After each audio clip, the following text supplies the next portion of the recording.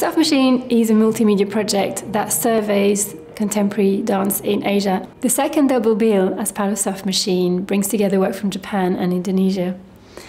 The work from Japan looks at this form of quite violent, quite powerful, masculine form of contact improvisation that looks like it's a form of fighting. The second part of the evening is a focus on a performer from Indonesia called Rianto. With the work of Rianto, we enter an exploration of gender. Rianto specializes in a traditional form of dances from Indonesia called lenga, and he performs dressed as a woman.